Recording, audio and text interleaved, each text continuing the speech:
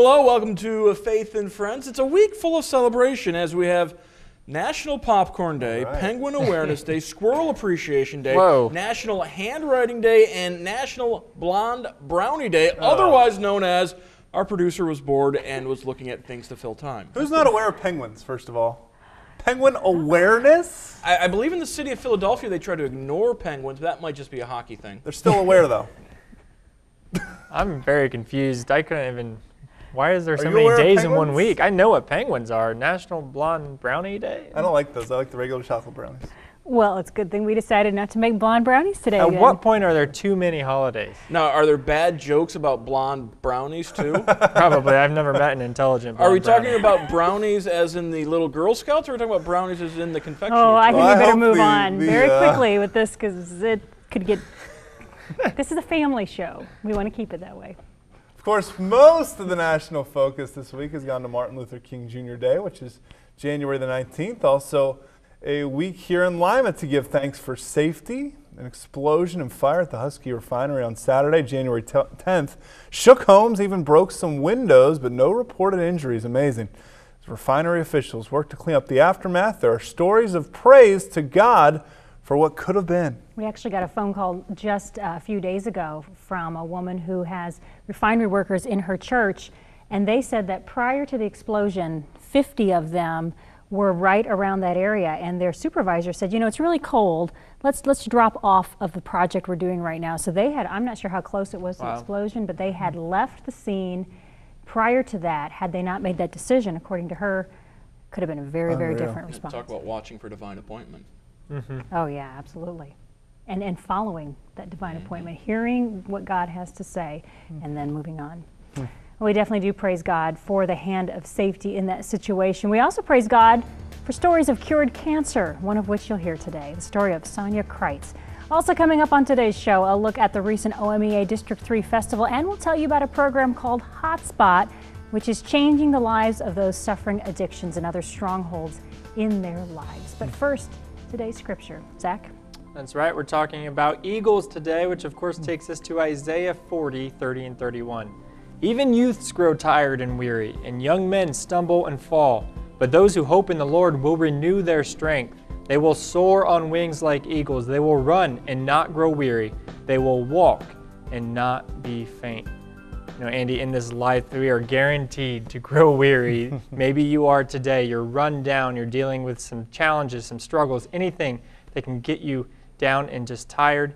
But God promises us that if we put our hope in the Lord, that we will, of course, soar on wings like eagles, that He will deliver us and give us that encouragement and hope and energy that we need. And no matter where you are, whatever step you need to take, whether it's just one step forward, whether it's from a walk into a run, that verse covers the gamut of where we are in life, whether we're struggling or doing great.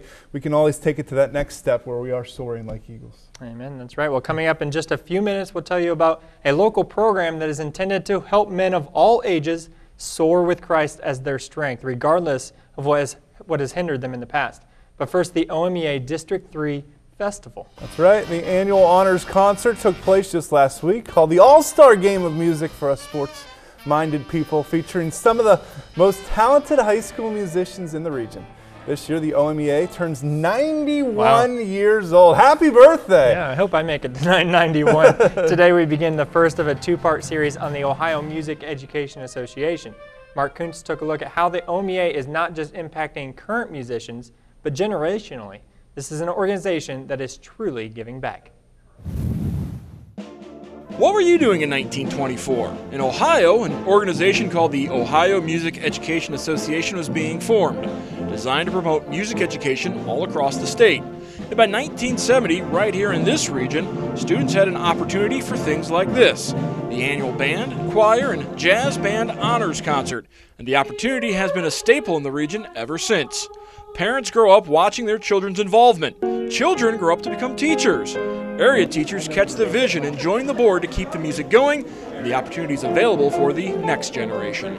Well, I've always come to auditions and the rehearsals because my kids have been involved in it. And about 6 years ago, we had a turn and a lady stepped down, and Mr. Sloan asked me if I would be interested in helping with the choir. And I said, sure, because I love to be here. I have a great time watching the other directors direct, so I get a lot of information from them. The mission of the OMEA is to advance music education by encouraging the study and making of music by all. This philosophy is living and breathing here in District 3. I became a music educator because I had an outstanding music educator and band director that made me want to become a music teacher. And I'm a proud member of the Ohio Music Education Association in my 9th year of teaching. And I can proudly say that I am a product of District 3, having grown up in Wapakoneta and now teaching in New Bremen. I was in this ensemble for 3 years and have a lot of pride in the ensemble and their performance, and am honored that my colleagues have elected me to serve as their president, finishing up my term here in July. Students selected for the annual OMEA Honors Concert are given opportunities to work under some of the best conductors and directors in the region. Local representatives understand the importance of this, thus making honors concert planning an ongoing and top priority. We hire our guest conductors, very high-profile band and choir directors, about 2 years in advance because we want the top-notch conductors, and they book up pretty fast. So it starts 2 years in advance, and then we take about a year off of that particular festival to run the next festival, and on it goes. So we have already hired directors for 2017 as we sit here in January of 2015. I would encourage anybody who is interested in singing whatsoever to come and do this. It is really, truly an experience that you don't get at your home school. And it's just great to be around these kind of people. It's great to meet all kinds of different directors. They have so much to teach you, and you have so much to learn. It's just a great opportunity for our kids to come together and sing and play their instruments and do what we love, which is making music. I can't think of anything better for kids to spend their time on, and that's what OMEA is all about, supporting our kids. Thank you, Mark. We want to remind you, you can see the entire OMEA District 3 Honors Festival anytime you'd like. You can purchase a complete copy of that DVD or Blu-ray DVD or an audio CD. You can purchase that for $25, Blu-ray for $30, audio CD for $15 by calling us at the TV station 419-339-4444, or you can go online to WTLW.com or WOSN.TV to place your order. Well, Ryan Yale had a nice testimony about how music has helped him to become who he is today. Well, that is what we hope, of course. We want to see God's talents mature in our young people so that they grow up to be exactly what God wanted them to be. But you know, that doesn't always happen. If you're anything like me, you can say, I've messed up. I've made some mistakes. I've gotten myself in a few pickles. Thankfully, we have God who is always wanting to pick us up no matter where we've been or what we've done, no matter if we've been addicted, whatever it is.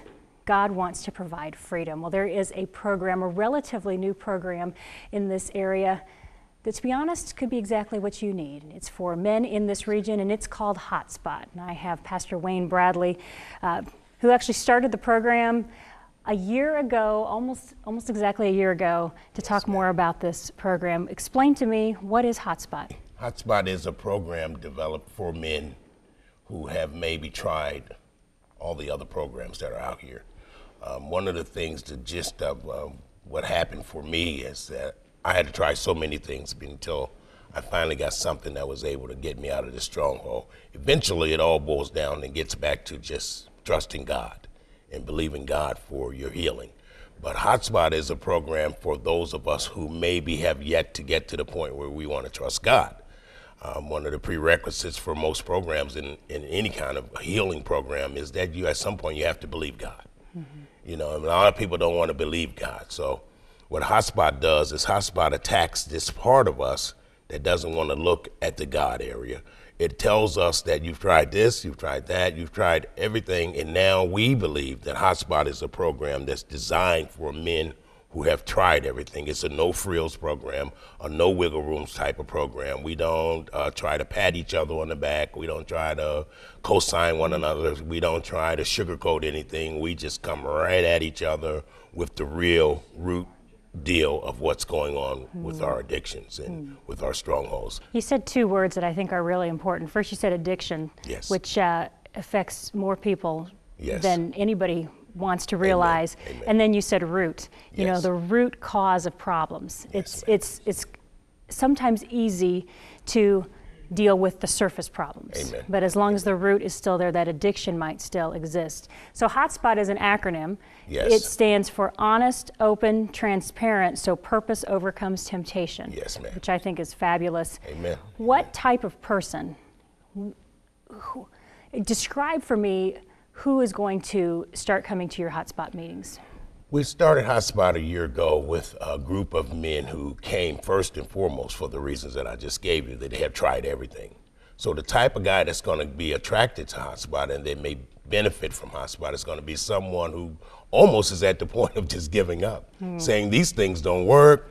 If they do work, they don't work for me. It's very discouraging sometimes to see men and women finding their place and getting healed, and you, for some reason, can't seem to get it. Yeah. You know, it seems like sometimes that, well, this isn't for me, this isn't for me, this isn't for me. And I would submit to those men that addiction isn't for you, that strongholds aren't for you, that these things that destroy you are not for you. Because like you said, it's not just the person, but it's a family and a societal issue.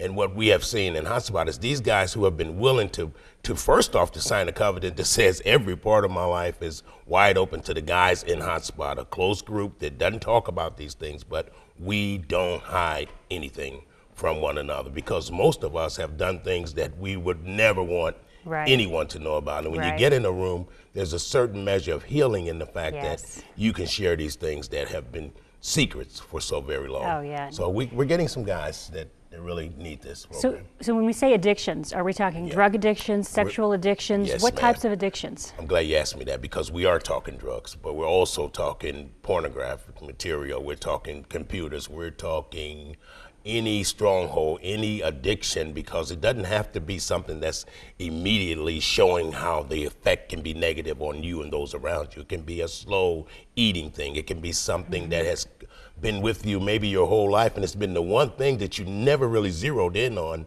because as we said in the beginning, you know, it's so easy to look at the surface, and it's so easy to get better and never get well. Yes. And you know, and when you've been suffering for so long, like for some of us, the addiction came in at such a rush, and it created such a dysfunction in our lives that we found ourselves homeless, under bridges, living in other people's homes, stealing, lying, cheating, denying God and everything that could possibly help us. We just pushed away.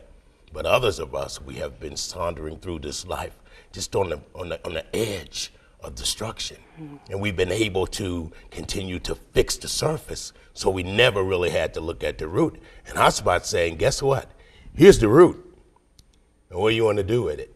It's time to start looking at the root. You know, when people can get that root gone, The freedom that comes from that is incredible, because you can cover and you can say I'm getting better and things are feeling better and I'm improving, but yet when you get rid of that root, the freedom from inside, the chains that are broken are incredible. Praise God. So this takes place at your church. Tell us the location, the time, and let's say you've got a man who he's got custody of his 5-year-old daughter. What do you do with a situation like that? Okay, we got a man who has custody of his 5-year-old Oh, daughter. well, I just happened to say that. Yeah, but that's cool, because that's the kind of thing that we want to address, because that's the thing that somebody wants to keep secret. See, they don't want to talk about their daughter and the relationship of that custody, because all they really want, I just want my kids back. But you don't want to change. You don't want to fix the thing that that made it possible for you not to have your child. But to answer your first question, Lafayette First United Methodist Church, 204 West Main Street, all right, we've in got Lafayette, it there on the Ohio, screen. at 7 p.m. every Thursday night. This is when HOTSPOT meets. But getting back to the guy with the child, and he's got custody, or he wants custody, or he wants more time with his child. We're saying in HOTSPOT that, what's the reason that you have to be here? What's the reason that you're searching for custody of your child? What's the reason that this very personal and private and anointed thing that God has given you needs to be addressed? Why aren't you just like everyone else? We get so happy about the fact that, oh, I got my kid back, but I want to know why you lost them. You know what I'm talking about? Yes. And there's no glory in, and no, how could I put this? There's no glory in saying, well, I got my child. You should have your child. You know, you should have your child. And rather than saying, well, let us help you to get your child back, let's tell you how you can maneuver and do this, that, and the other, because we've been fixing, managing, and controlling for so long. We've been able to bamboozle and hoodwink everybody that we've come in contact with. And so now we're standing up in a hot spot where we can no longer do this because the men around us are same type of men. So we're saying, what are you gonna do and why did you need this in the first place? Let's address the root. Let's address the root. I know you want your child back, but let's talk about why you don't have them. You know, and most people don't want to do that. And when you put them in a position where they have to look deep inside of themselves, look at the root, then they want to run away. The good thing about Hotspot, it says that if you want to leave, go. There's no requirements. No, we just say bye. Except the freedom We say that can come bye, with it. and people say, well, how can you be a Christian based? How can you be a pastor and say you just tell people bye? Because we really believe, this is what came out of the Hotspot agenda. When God gave me this dream a year ago, I really thought that, man, this isn't going to work. And not because God said it, because it's immediately upon him saying it, I bought it lock, stock, and barrel. But I got flag back from others who said there are so many programs. Why would you want to reinvent the wheel? How can this happen? This is not going to last, and all of these type of things. And I say that only because of one thing. God is glorified when we are obedient. Amen. The blessings follow. And I just say, you know what? I'm going to listen to God. So God said we need a no frills assault on the problems that bind men. We need something that, and we need members who would seek a higher accountability and acceptance of their own responsibility with the misnomer, with the knowledge that they know that there's no wiggle room. If you can't make it to the meeting and you need $5 for bus fare or whatever, we're going to say, well, I saw you walking down Main Street to the south end or to the north end or to the west end or to the east end or wherever you go to get your fix and do what you do, and you didn't need anything then. Yeah. But now you want $5. And we are maybe 2 miles closer than that walk you took to get your drugs. So if you can walk that far, then what will you do for your sobriety? No, we don't have $5 for you, but we do have a program called Hotspot, and you're welcome to come back next Thursday. It's going to give them far more Yes, than ma'am. $5. It's going to give Yeah. them far more than anything.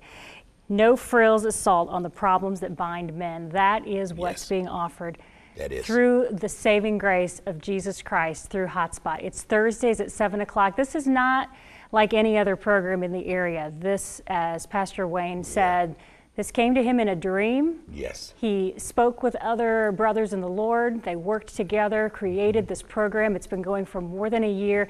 And I tell you, if anything that you've heard in this last 10 minutes has sparked something, or maybe somebody you know, or maybe it's your son, or maybe it's your brother, or maybe Praise it's God. your uncle, or maybe it's your husband, maybe it's you. I encourage Hallelujah. you to be praying that if Hallelujah. this is where God wants you to go, you don't need to live in chains. No, you God don't. wants to break free from that. But like Pastor Wayne said, getting through that chain is sometimes the most difficult thing because the devil wants to keep you there, and it Yes. becomes comfortable. And maybe that's where you want to feel. Sometimes it's easier to live in chaos because we know what it is, but that's not what God wants. God wants you to be in freedom. Encourage you to look more into Hotspot. It is Thursdays at 7 o'clock at Lafayette First United Methodist Church in Lafayette. And here's the information where you can get more information. You can email Pastor Wayne Bradley at the address you see there on the screen, bradleywayne51@yahoo.com, or you can call 419-296-1222. God bless. Mark, back to you. Well, thank you, Jennifer. Aiming to get on God's path and staying there, plus strengthening your relationship with Christ, those should be the goals of all this coming year, and we want to help you in that journey. You've heard us talk about the 2015 Faith Challenge, 5 specific target areas designed to draw you closer to Christ. Well, earlier this year, or this month, I should say, year-end giving statements were sent to all who donated to TV44 in 2014. Included with those statements was an invitation to commit to the 2015 Faith Challenge. Now, here are the 5 focus points. Read the Bible daily, daily prayer time, watch for divine appointments, be open to God's leading, and forgive others. Well, starting in February, we're going to take a closer look at each of those areas. But now is the time to commit to making them priority in your life. Now, if you received one of these in the mail, we encourage you to pray about it and then return it, signed, so we can begin praying for you. Now, you don't have to send us anything in the mail. You can also communicate with us online. Visit faithandfriends.wtlw.com, click Contact the Show, fill out the information, and tell us, I'm taking the 2015 Faith Challenge. And this year, not only will we pray for you, but you'll receive Jennifer's special 2015 Faith Challenge prayer emails and more. Now, in the end, our hope and prayer is to see you draw closer to Christ. Andy and Zach? Thank you, Mark. Well, we want to take a moment and say congratulations to the local winners of this year's Martin Luther King Jr. Awards. They included local pastor and gospel singer Claytonia Manley Logan, who was honored with the Mary Coleman Award. Among other ways, Martin Luther King Jr. Day being recognized with the annual March in Lima. This year marked the 9th year for the march, organized by Councilman Derry Glenn. That's right, and MLK's dream continued to live on as the annual Martin Luther King Oratorical Contest is in the beginning stages. Students, kindergarten through 12th grade, are invited to take part in this annual contest. For more information on that, visit IamMakingADifference.org to find out how you can sign up for the contest. Well, we have a wonderful praise report to share next here on Faith and Friends. It is likely you or someone you love has faced cancer. Well, this is a story of courage, treatment, and success. Dancy has more. Well, Sonia Kreitz joins me now, and it is such a pleasure to have her with us. She is a cancer survivor, and I want to stress the word survivor. She has quite the story to tell, and I'm so glad that you could be with us today. Thank you. I know that this has been a journey of many years, really, for you. So let's go back to the beginning when you were first diagnosed and how that all happened. I was first diagnosed in 1995. I had a 6-month-old and a 2-year-old at home, and I was nursing my son, found a lump, went to my gynecologist, and he asked me to have a mammogram.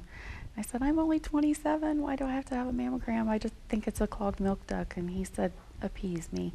And I went and had the mammogram, and it ended up being breast cancer. And how does that feel? I know that it's hard to put into words sometimes, but it was devastating. I mean, when you hear the C word, and as young as I was, I thought I was going to die. Were you by yourself when you got the diagnosis? I was married at the time. Okay.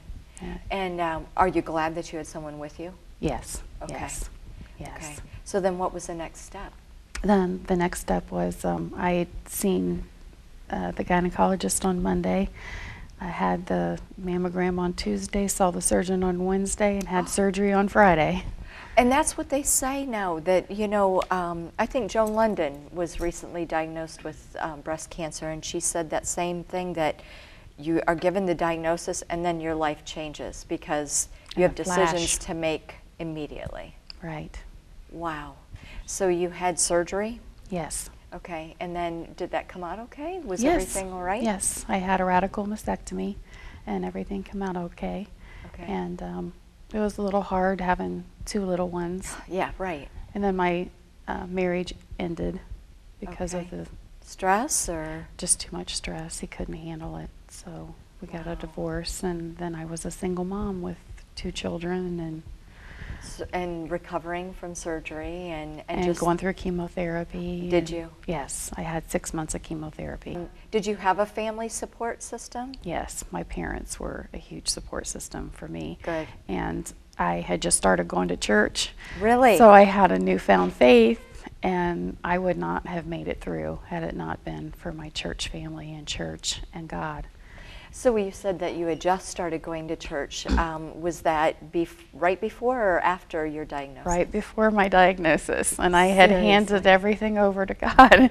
And when the diagnosis happened, I said, this is not what we had agreed upon. Yeah. Okay, so then you got through chemotherapy, which you said was hard, Right. and it can take different forms for a lot of people. And then you had many good years, didn't you? Yes, 7.5 good years. Mm-hmm. Good years. And then in 2002, I was re-diagnosed with metastatic breast cancer to the bones. And pretty devastating again. My diagnosis was I would live 2 years. I was walking at work, and my left leg just gave out on me. And it was in my left pelvic. And I had a 10-centimeter mass and my pelvic was kind of like Swiss cheese, lots of holes and a fracture. Wow. Right. So what's the treatment for that? It is to have radiation. And I've had scans now, and they can't even tell that I ever had cancer in that area. So. And the scan really that you just had was very recent. Yes, I just had a PET scan.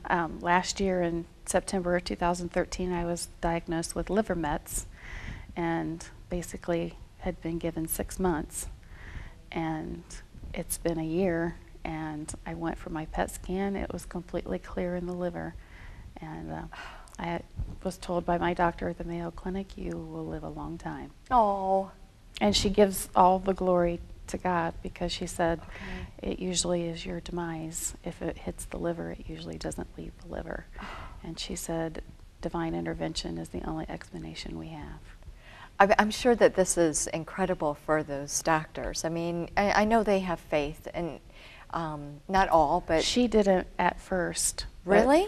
She, I was reading a book by Joel Osteen, yeah. and she was interested in the book, and I went and bought her the book and came back a year later, and she told me that they were attending a Christian church, her husband and her 2 boys. And because of my faith and the journey that I have gone over the last 12 years, that she's found faith in me, and she is a Christian now. What a story. Yeah, praise the Lord for not only the perseverance that she went through, but the way God is using her through that. And thank you for that healing. Well, we want to remind you that you can rewatch this and all of our Faith and Friends segments anytime on your computer, on your phone, on your tablet. Just visit faithandfriends.wtlw.com.